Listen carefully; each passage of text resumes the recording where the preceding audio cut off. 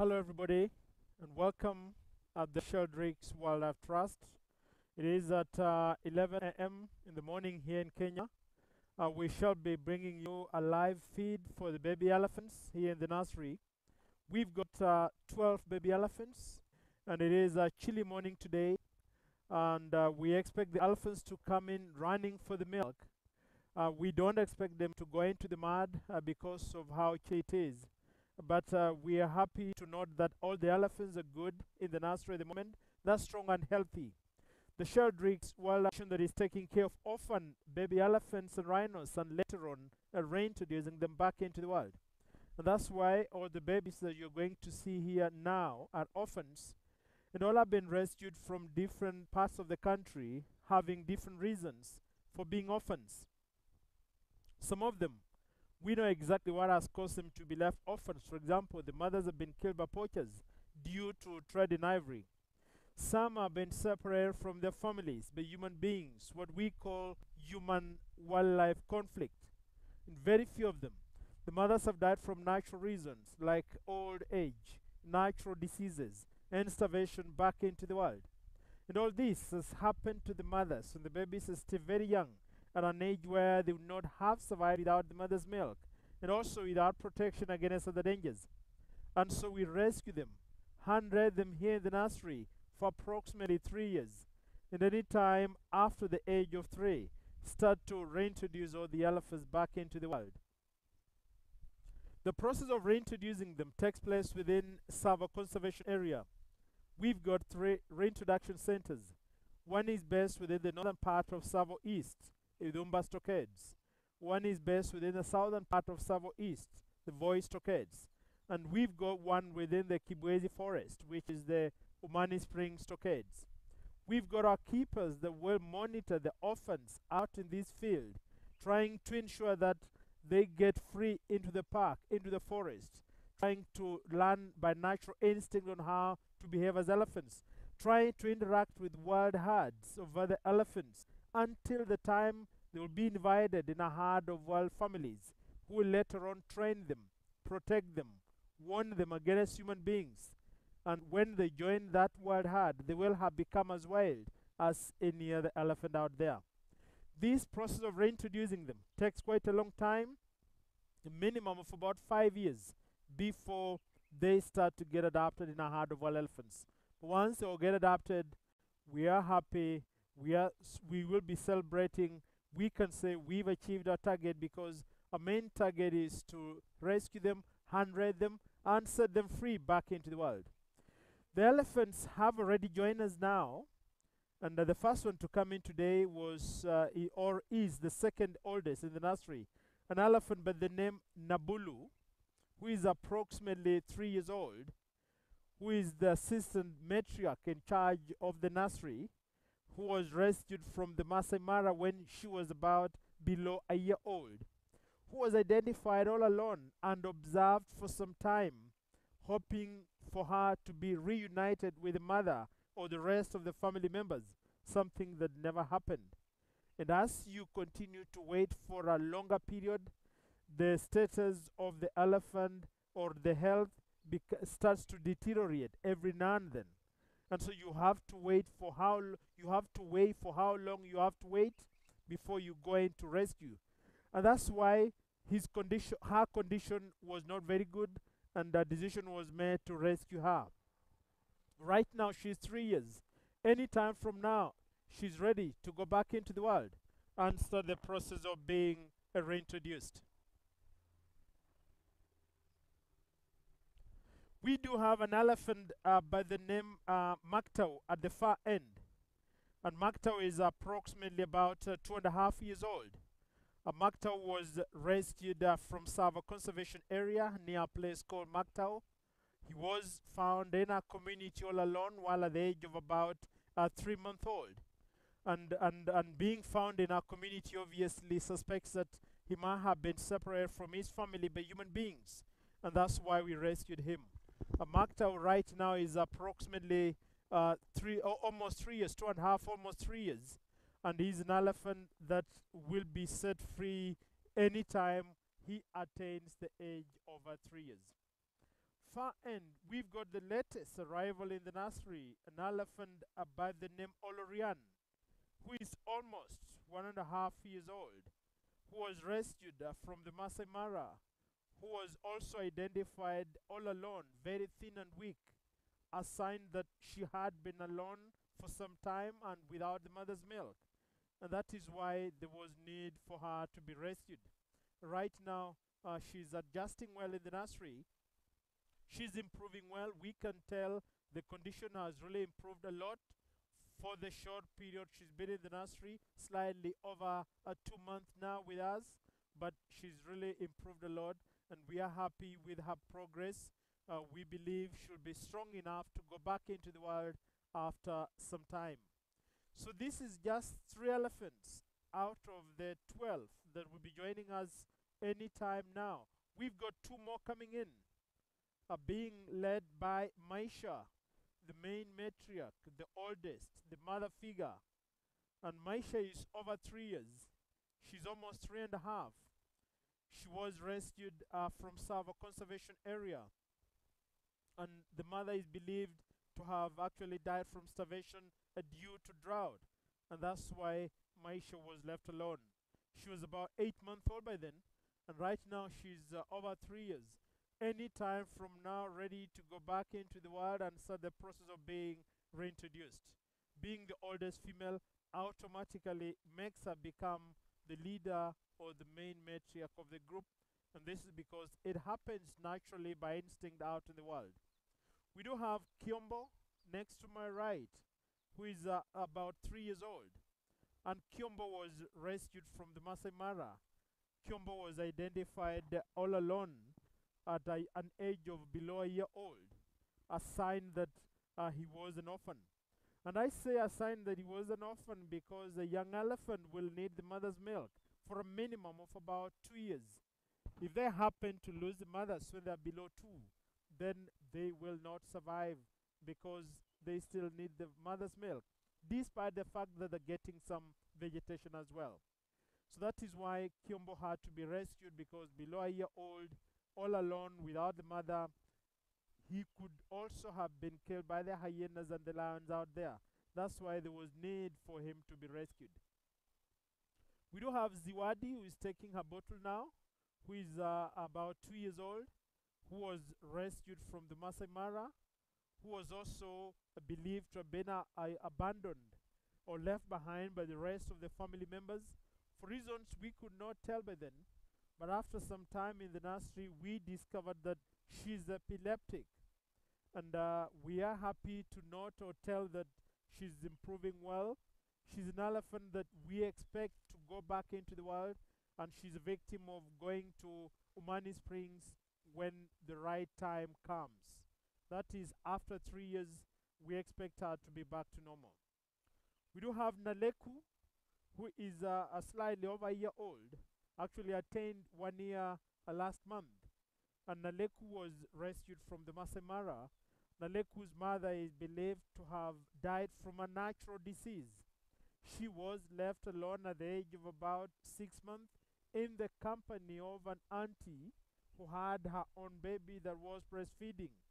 And that's why this auntie could not help Naleku in terms of providing milk.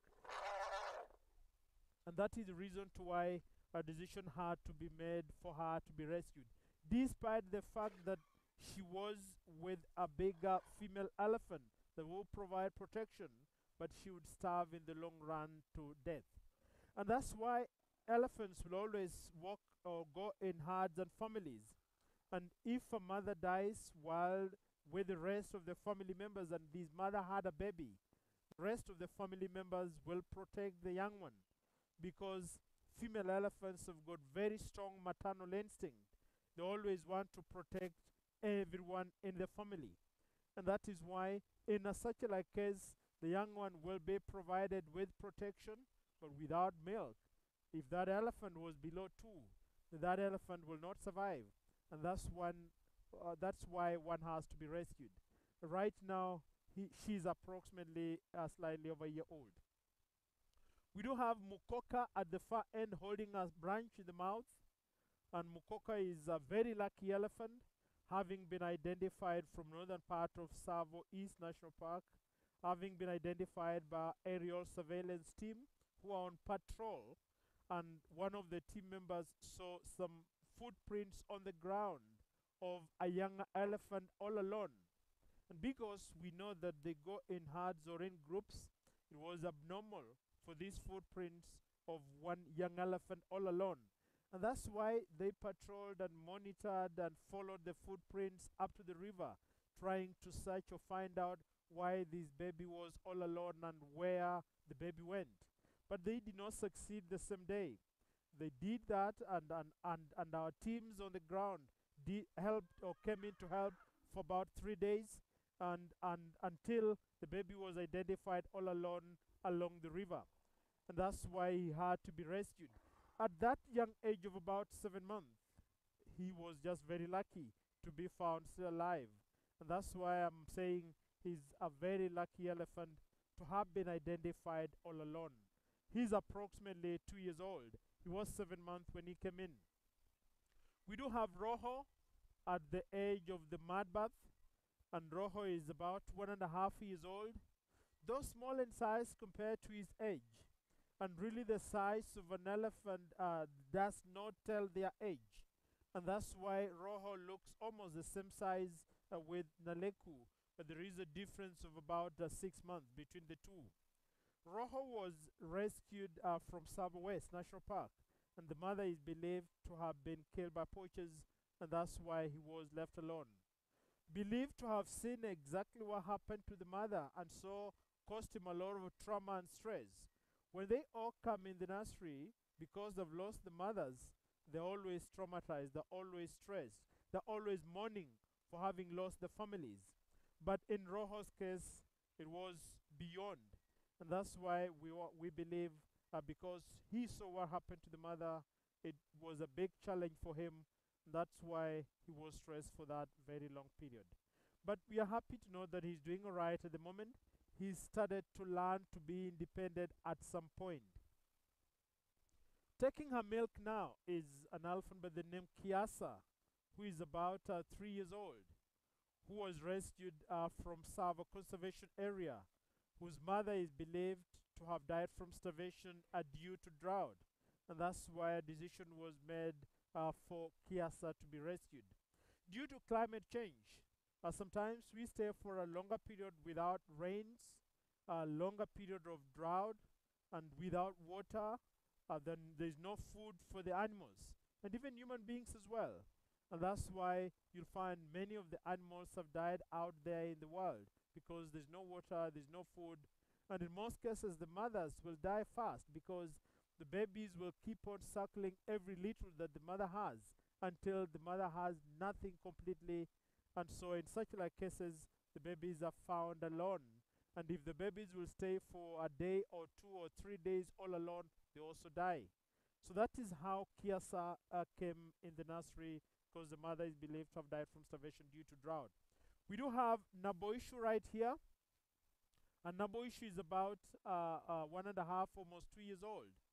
Naboishu was rescued from the Masai Mara, and Naboishu's mother is also believed to have died from a natural disease. He was found in the company of the Orr family, but the Orr family would not give milk to him, and so there was need for him to be rescued, because without milk he could not have survived, and that's why a decision had to be made for him to be rescued. Right now Naboishu is almost 2 years old, and so far doing all right in the nursery. We do have Lara walking away at the far end, and Lara is about 2 years old. Lara was rescued from the Masai Mara or Lara Conservancy, identified alone, suspected to have been separated from her family by human beings, and so she's a victim of human-wildlife conflict. As we mentioned earlier, reasons that have caused them to be left orphans. A human-wildlife conflict is on increase in our country at the moment, and it is on increase because of the increase in the population of man or human beings compared to the space or size of land, causing human beings to occupy areas that belong to wild animals, migratory routes of wild animals being occupied by people. People are doing lots of farming, lots of developments, and that is why if these animals want to migrate from one area to another, they will find it very difficult.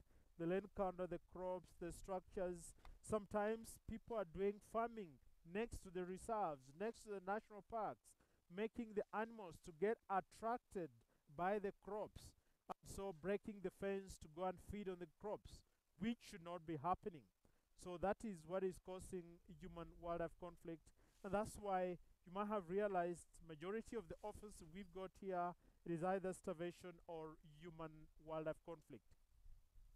Though we've got one suspected case of ivory poaching like Rojo, but we are happy to note that the trend of poaching in our country within this season is really gone down, and we are happy. We are praying that it goes down completely until there will be no poaching at all, so that these animals can have a better natural life and stay until they can die from a natural death, just like you and me would expect to happen.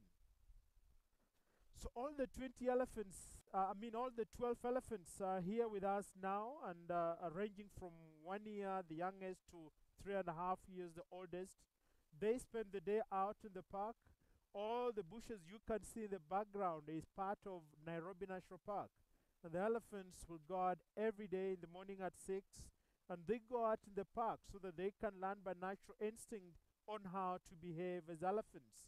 Most behaviors in elephants are instinct, but they just need direction.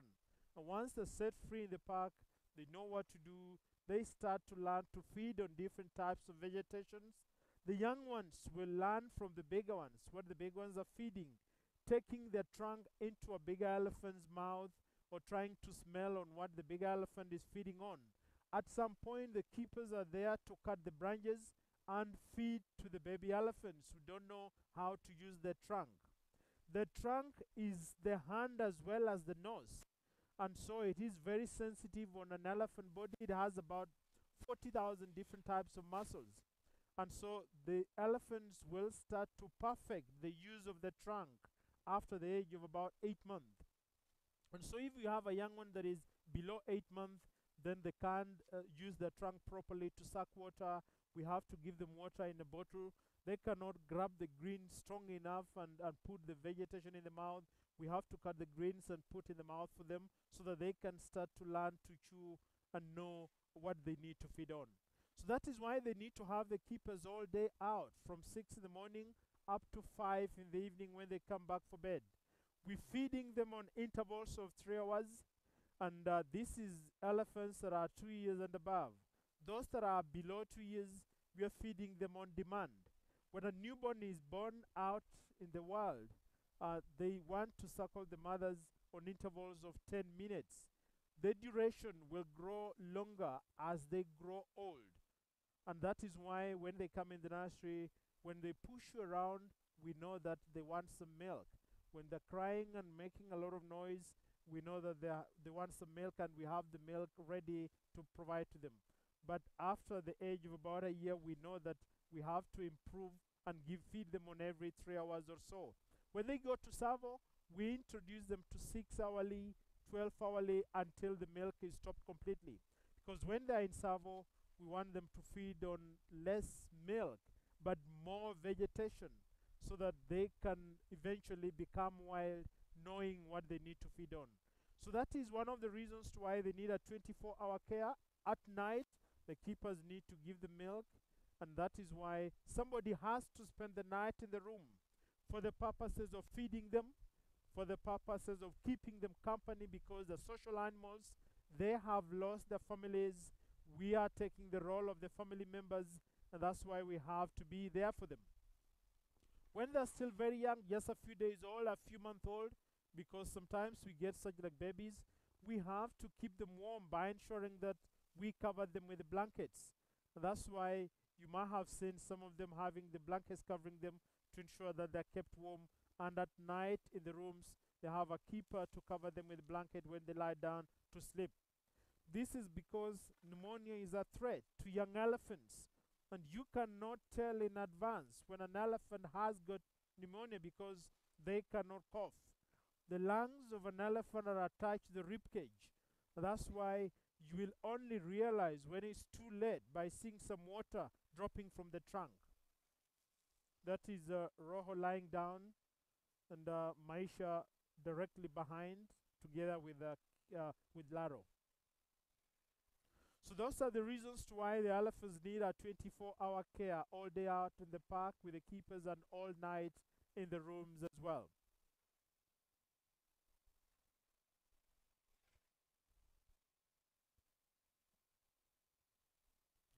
Enjoying the dust bath, which is very important for them, and despite it being fun, part of it stuck on the body really protects them from being bitten by some insects, and when it is too hot, from direct sunshine as well. Laro joining Rojo lying down as well, and Maisha right in the middle observing the two.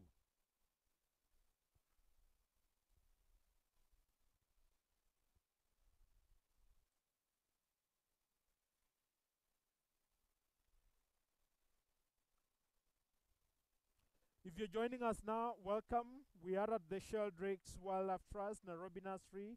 12 baby elephants before us now, all orphans, that's why they're here. Orphaned from different parts of the country with different reasons. We take care of them in the nursery for the first 3 years before we start to reintroduce them back into the wild within Savo Conservation Area. We've got 3 reintroduction centers with our keepers who will set them free out in the park every day, bring them back at our best every evening, and when they make friends with the wild herds, they stop to come back, and we let them free and let them become wild. They decide by themselves when they're ready to go which wild herd to join, whom to accompany with.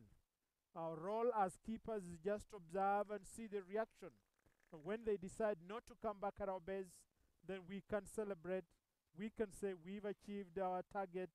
We can be very happy to see them go back into the world.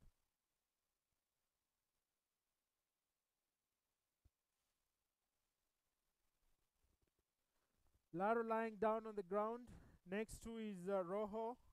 And we've got Maisha also standing close. Behind Maisha is Kiasa. The bigger one on Kiasa's right is Maktau. The small one in the middle between Maktau and Kiasa is Olorian. Just to mention the names so that you can identify your adopted babies if you are joining us now.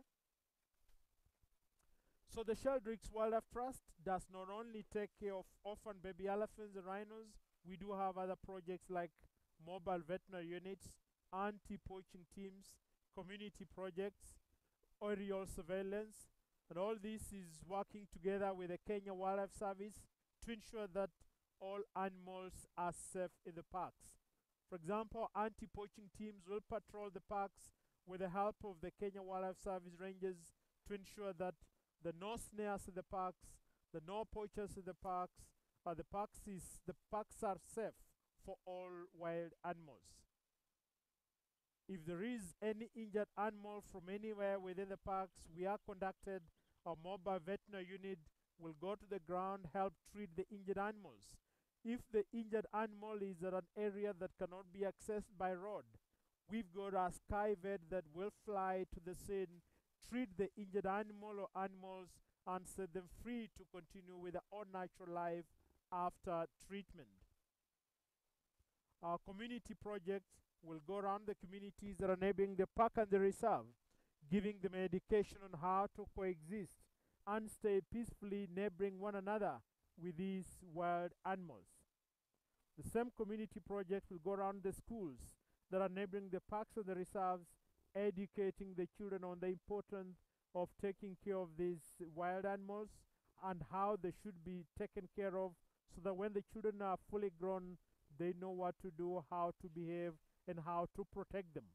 And by so doing, we'll be ensuring that the population of all animals in general is protected and is maintained or improved.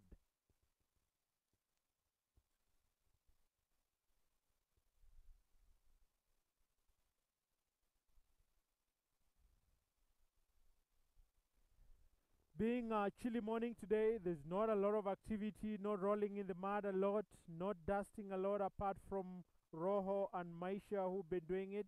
Rojo still on the ground.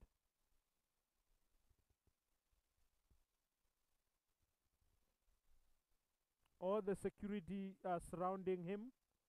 Kiasa on the right, Maisha directly behind. And behind Kiasa, we've got Nabulu as well. Just to ensure that he's okay on the ground as he enjoys himself.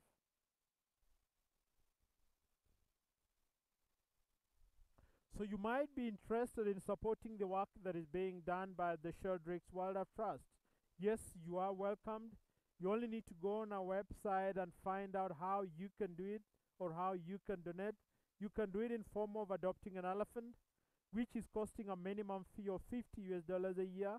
And you can adopt an elephant for yourself or as a gift to a friend.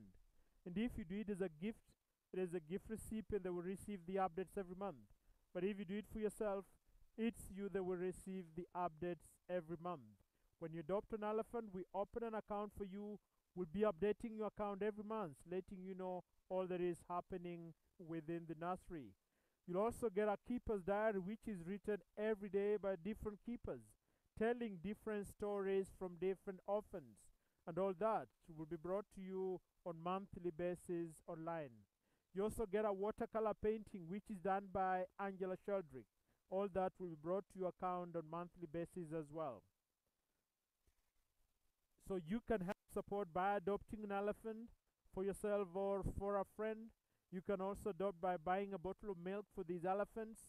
You can also support by actually donating towards the other projects that are being done by the Sheldrick Wildlife Trust, like the mobile veterinary units, the anti-poaching teams, the community project, because all that is going towards ensuring that all animals are protected and are safe within the parks. It is important for all of us to know that these animals have the right to life, and so it is our role as human beings to care and protect for them. And that is why we have to ensure that we let them stay in a natural environment. We have to ensure that their habitat is protected. People are not cutting trees anyhowly, because even the birds need to make their nests from those trees. And the other animals like the giraffes need the leaves from the top of the trees. So to protect all animals, we need to keep our environment natural.